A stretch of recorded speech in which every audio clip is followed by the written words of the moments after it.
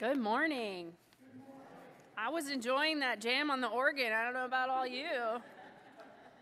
Man, it's just what we needed on this gloomy day, right? Well, welcome to worship at First Christian Church. We are excited to be together. Whether you are here in person or online, we're so glad to worship together this morning. If you are visiting today, welcome.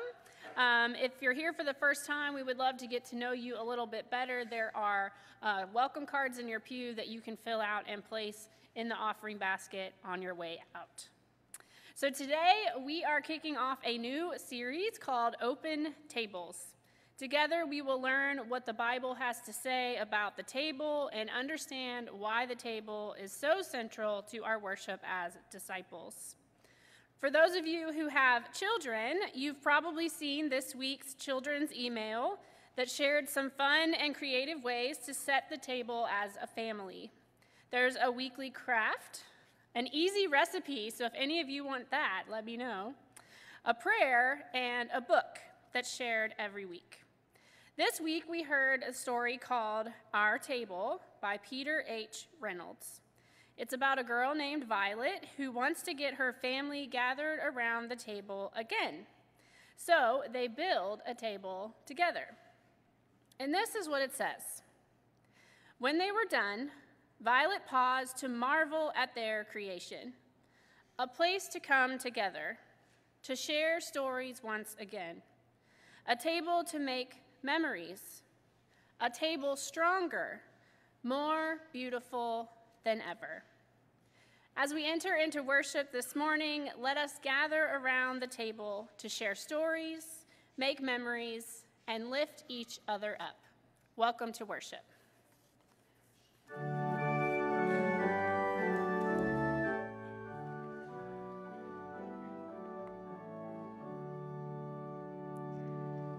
In Christ there is no east or west, in him no south or north, but one community of love throughout the whole wide earth. In Christ shall true hearts everywhere their high communion find. His service is the golden cord, close binding humankind. Join hands, disciples of the faith, whate'er your race may be. All children of the living God are surely kin to me. In Christ now meet both east and west, in him meet south and north. All loving hearts are one in him throughout the whole wide earth.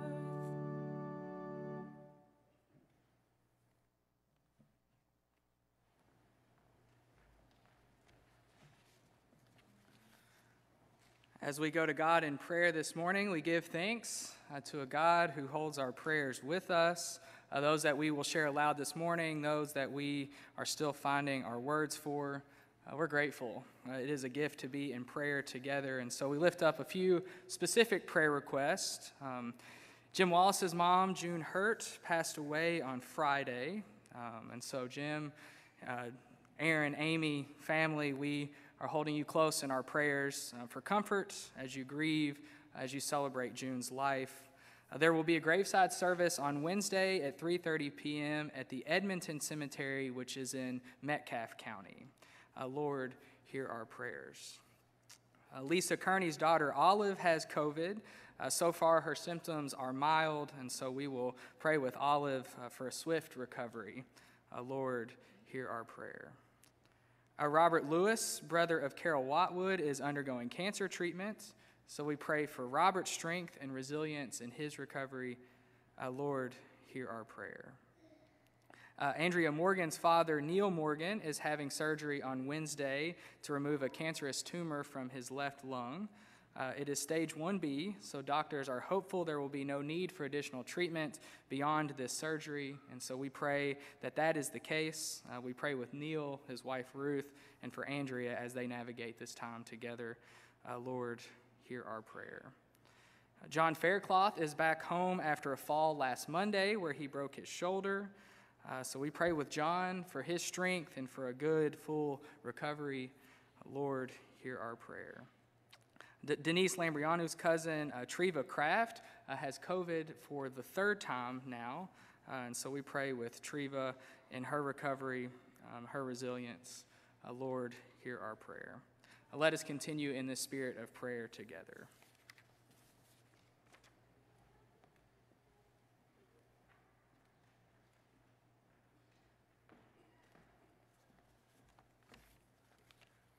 Will you please join with me in prayer? Dear and gracious Lord, a new year is often a time of excitement and anticipation, but this new year seems different somehow. As we begin 2022, many of us still feel overwhelmed and exhausted by the remnants of the previous year. Our optimism has been wounded by an ongoing global pandemic, drought and wildfires in the West, and the wreckage and trauma of local tornadoes. We feel tired, fearful, and lost.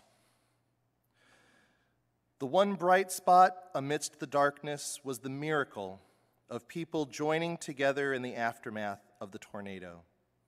Amidst the devastation, neighbor helped neighbor, and assistance poured in from around the world. It was a beautiful thing to see how people could come together for the greater good, and a sign of the way forward for all of us. Lord, please bring all of us together as a community bonded by faith, hope, and love. Give us the courage to reach out and help our neighbors, and the strength to overcome the challenges in our path. Help us to remember that disaster and misfortune are temporary, but your love for us is everlasting. Precious Father, your children ask for a new year of hope and healing, of renewal and rebuilding.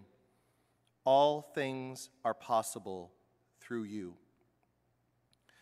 Lord, we lift up those who need your healing hand, either in body or spirit,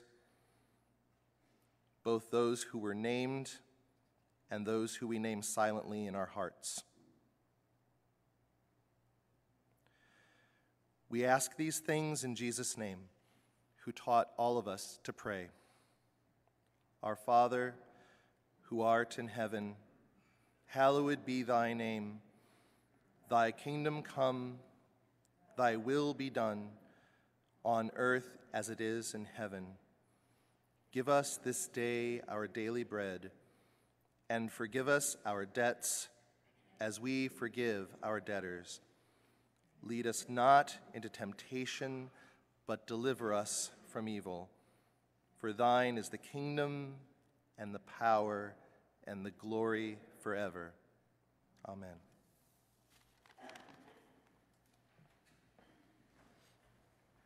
At this time, our children are invited to Children Worship and Wonder.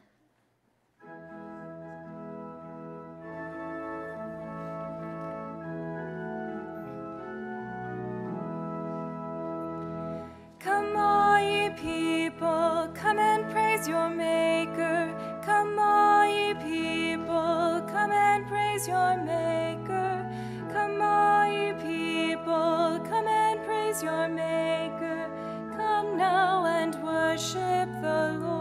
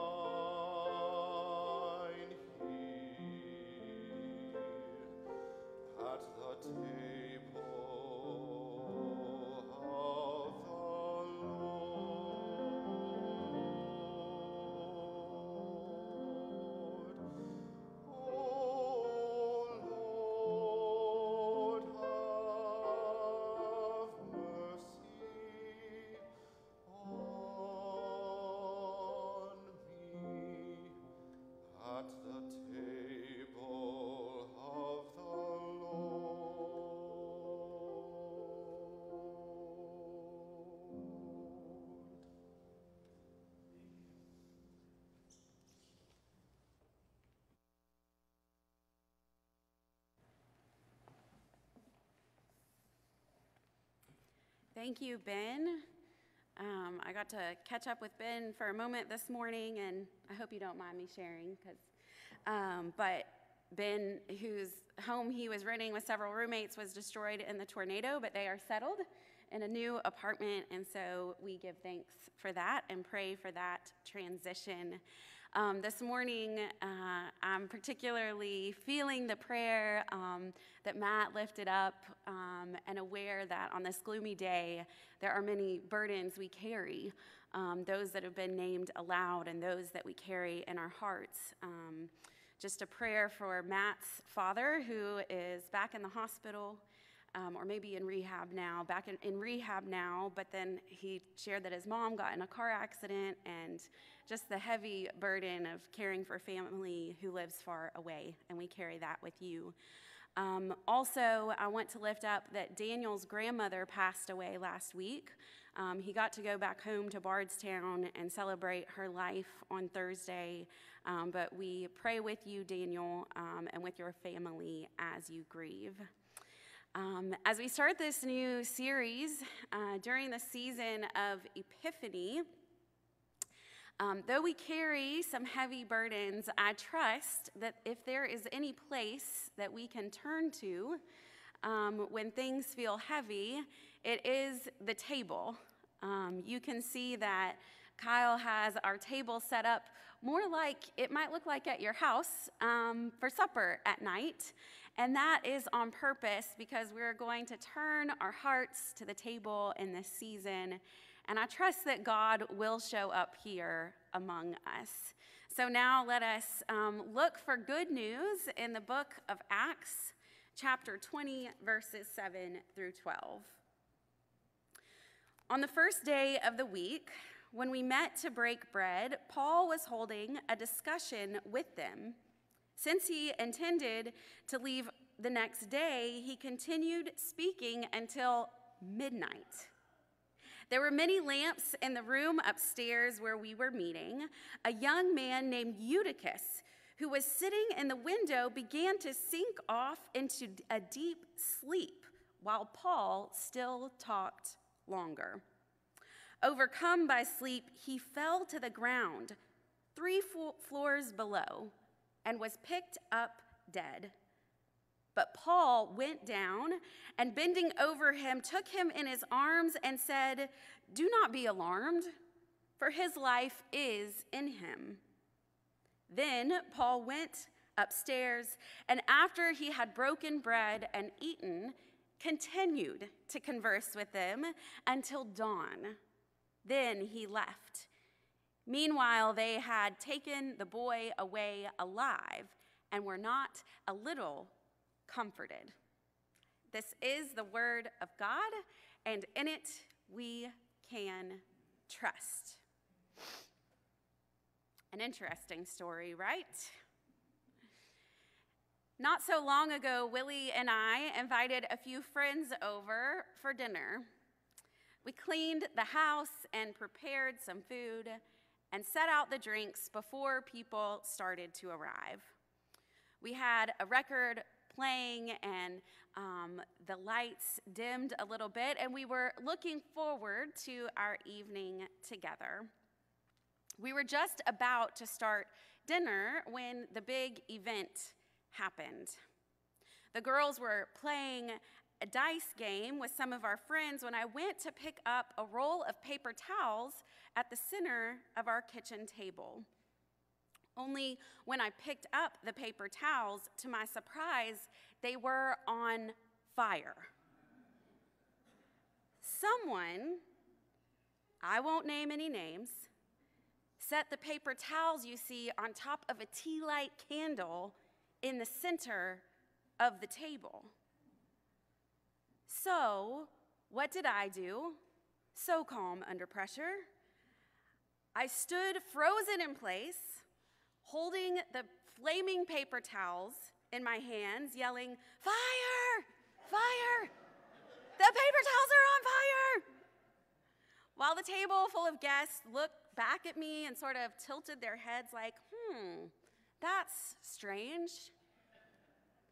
And finally, someone had the good sense to say, maybe you should bring those to the sink, which was only a couple of steps away. So then I looked at Willie, frozen in my own fear, and he quickly stepped in, took the flaming paper towels, and put them under the faucet. The whole thing happened in probably less than 30 seconds, but immediately upon discovering that we did not burn the house down, we all burst into laughter.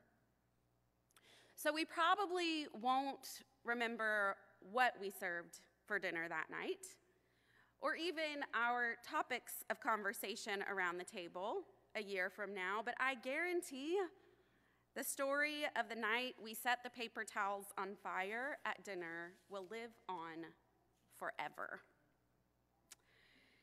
So I sort of wonder if the story about Eutychus is a little bit like that. This little-known story in Acts is set around a different table of sorts. Paul is gathering for supper with the disciples, and he must have had more than a few stories to tell, because we are told that they are up until midnight, up until dawn, listening to these stories. Only one person finally breaks down and dozes off. Poor Eutychus. Kind of like that roll of paper towels, it was like he was just in the wrong place at the wrong time. But I'm thinking, like, don't you know, Eutychus, if you're feeling drowsy and a well-known, long-winded preacher comes to town, you probably shouldn't sit in an open window 3 stories up. Adding to the irony of our story for today is that Eutychus's name, it literally is translated as the word lucky.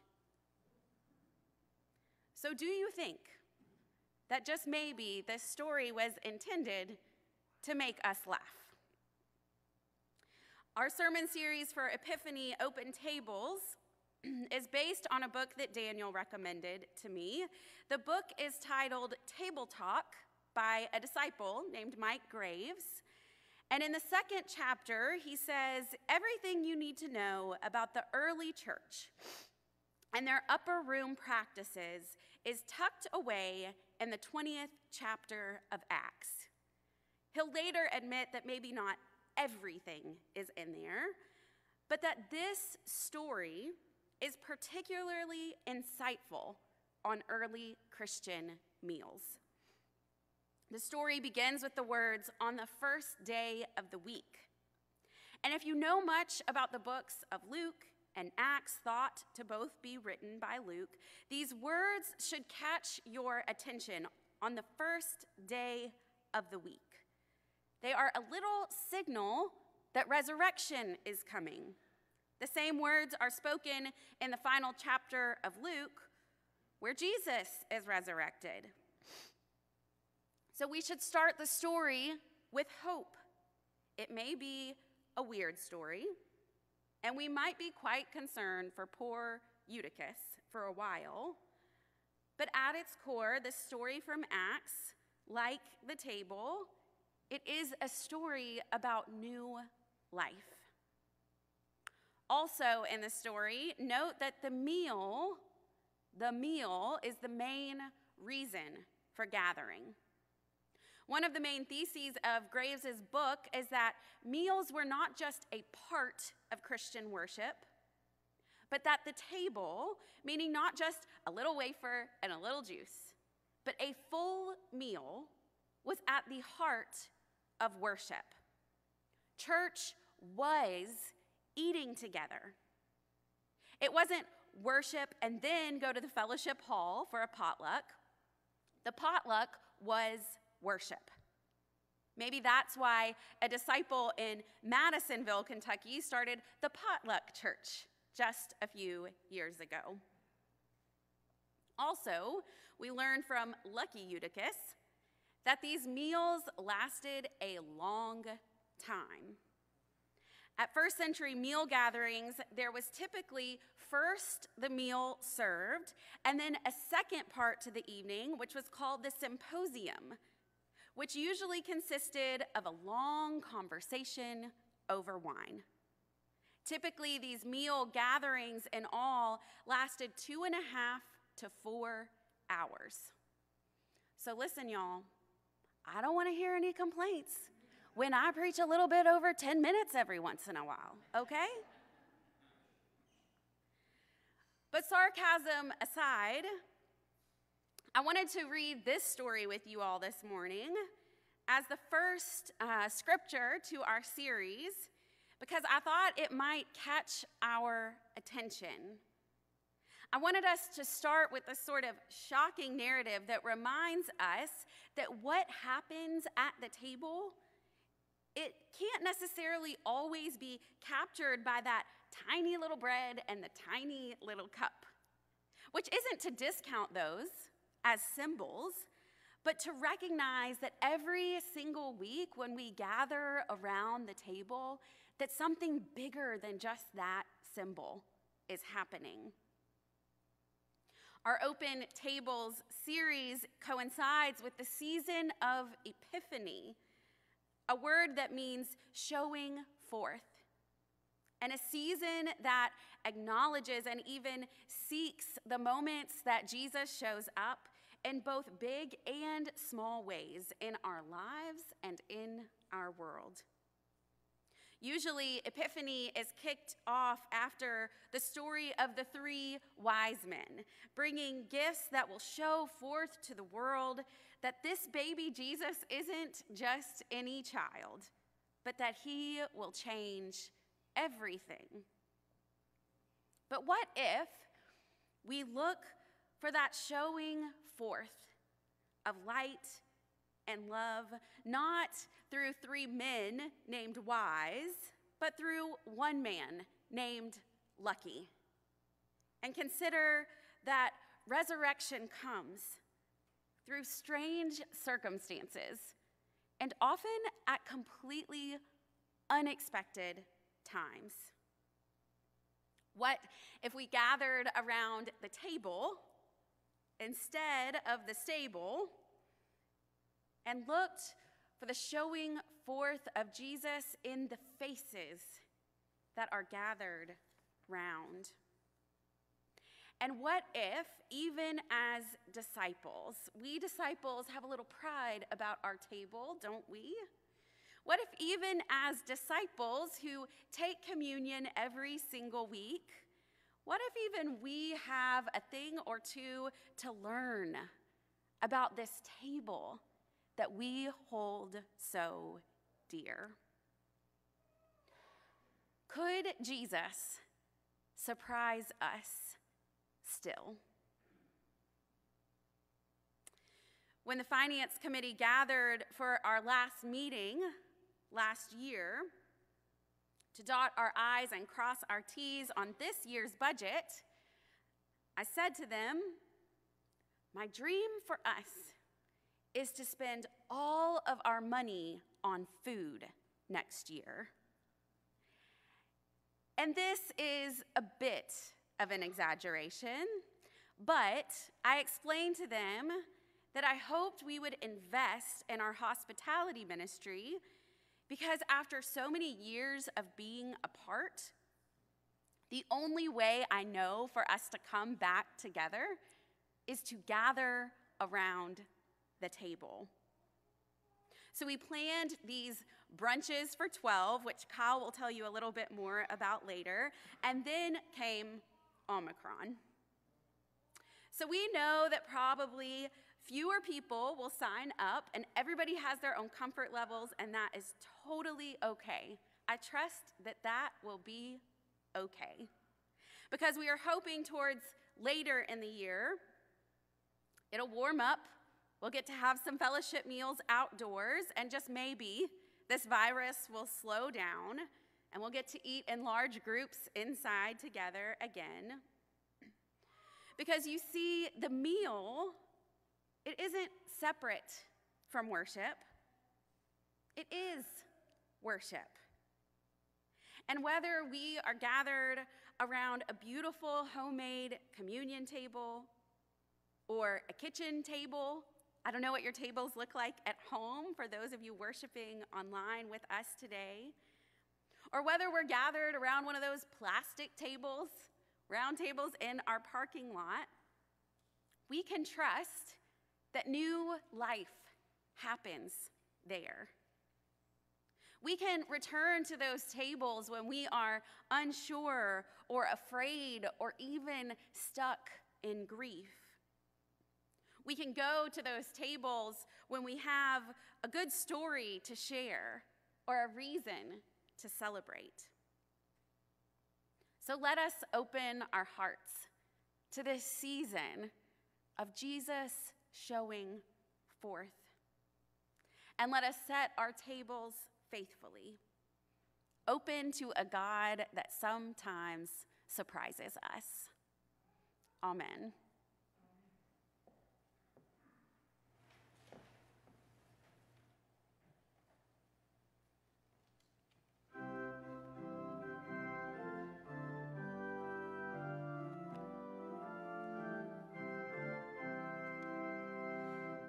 Let us talents and tongues employ, reaching out with a shout of joy.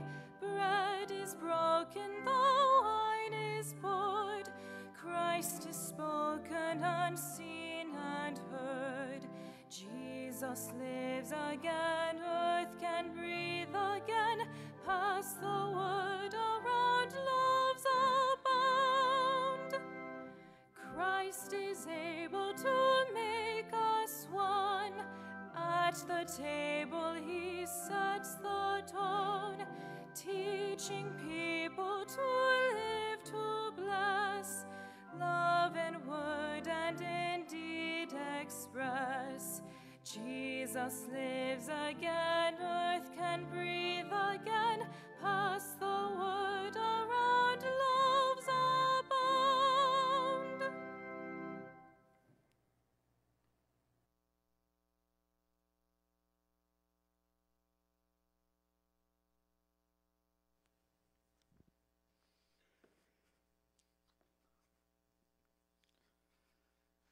Most meals tend to be pretty unremarkable, right? Maybe a little mundane or even forgettable.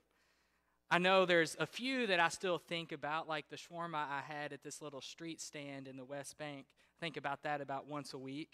Or prime rib and twice baked potato the night before Thanksgiving. I pretty much think about that year round. But if you ask me what I had for dinner last Tuesday, I couldn't tell you. Or how often have I packaged up leftovers, put it in the fridge, forgotten about it, and then had to throw it away.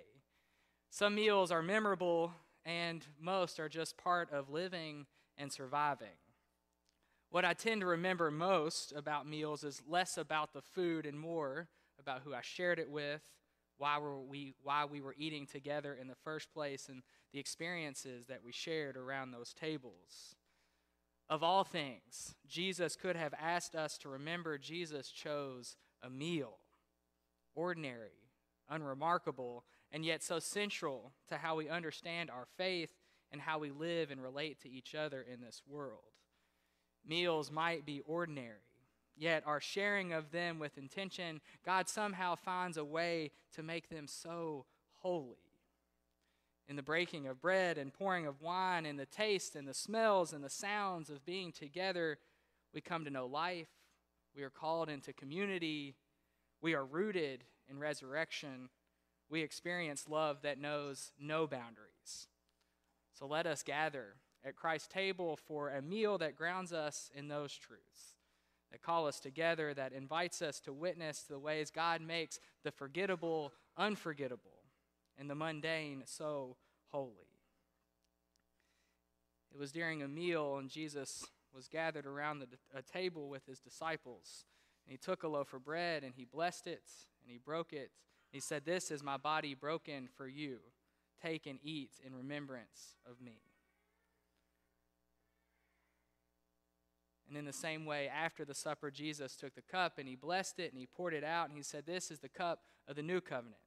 Each time you drink of it, do so in remembrance of me." This is the bread of life, the cup of God's love for you. All are welcome. at Christ's table. Let us pray. God of love, we give you thanks for this bread of life, for this cup of your love for us, for a table to which all are welcome. God, we are amazed at the ways that you show up whenever we gather together, and the ways that you make ordinary moments so incredibly holy. May we show up at your table this morning with openness to your life-giving love and life-changing grace that we find here. And may we share that love and grace with your world. It's in Jesus' name we pray. Amen.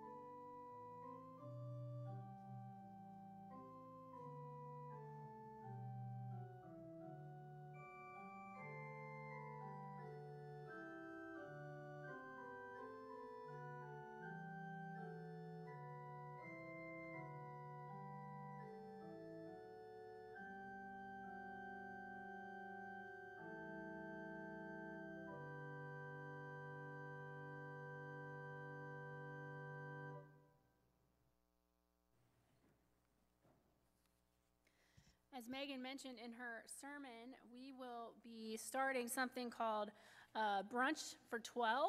So if you like brunch and you are interested in getting to know some of the new folks in the church, or if you are a new folk in the church, starting next Sunday, January 16th, you can sign up to stay after worship for a catered brunch from Bike Rack Bistro. And this will be groups of 12 only. So we just ask you to sign up for 1 week for now. We're going to cap that at 12 just to stay safe. And you can RSVP. There's a link that was provided in the e-news, and maybe we can get that up in the comments online. And then there's also a sign-up sheet on the mission board in the hallway where you can pick your date and sign up there as well. This is just a great opportunity for us to hang out, get to know one another again, get to maybe see some faces without masks on, and just spend time together. We also have another opportunity coming up at the end of the month, but we're going to save that little tidbit for next week. So look forward to that. Because of your gifts to the general fund, we are able to have ministries like this one happen in our church, and we are able to get to know each other and to gather around the table. So thank you so much for your gifts, for your continued gifts. If you're here with us in worship this morning, you can put your gift in the basket as you leave, or if you're online, there will be a link in the comments that you can click on, or you can drop off those checks in the lockbox outside anytime this week. Let us pray. Gracious and loving God, we thank you for the gifts that you have given us, and we give them back to you so that you can transform them for your kingdom.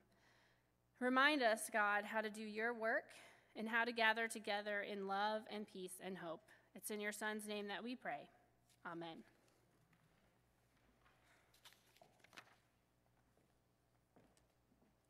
Before we go, I have a couple of mission opportunities and announcements to share.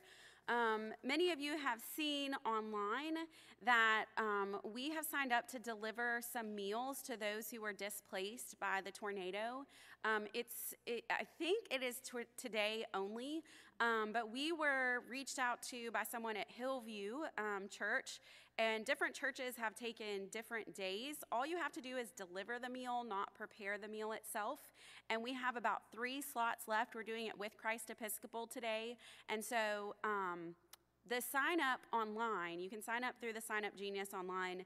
And for some reason, it's saying that it's Eastern Central Time, but it's actually Central Time. And so at 11:15 and 12, we need people to deliver lunches.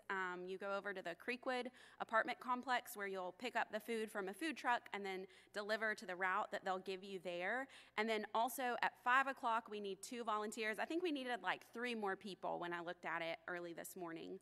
The 5 o'clock meal is going to be coming out of Soki. So there's a commercial kitchen over by where we worshiped at Easter, our outdoor worship venue. There's a commercial kitchen there in that old church there, and you'll take meals. And I believe those might be going to refugees, actually, the 5 o'clock meal. So if you have time and want to do that, we encourage you to sign up. And if you have any questions, feel free to ask Kyle or myself. Also, this Tuesday is going to mark 1 month since the tornadoes hit Bowling Green. It feels more like a year.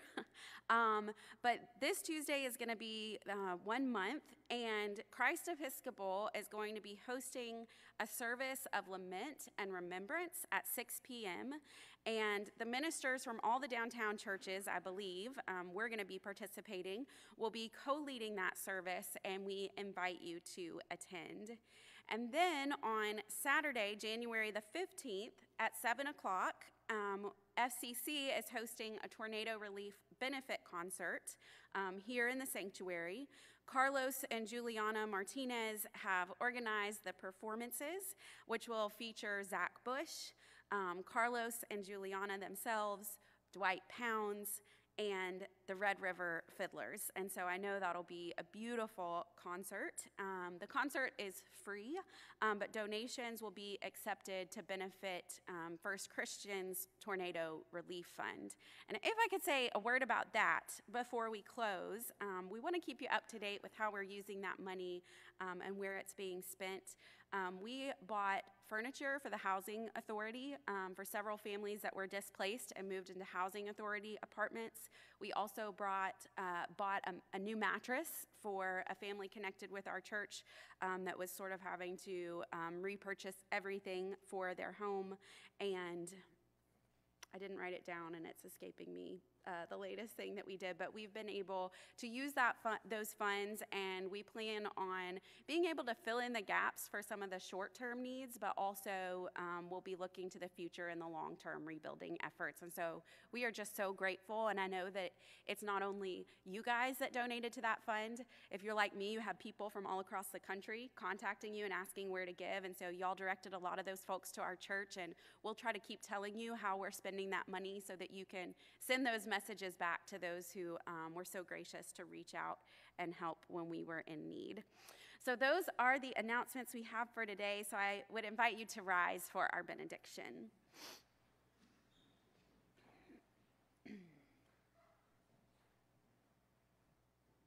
Go in peace, rooted in the hope that the table provides.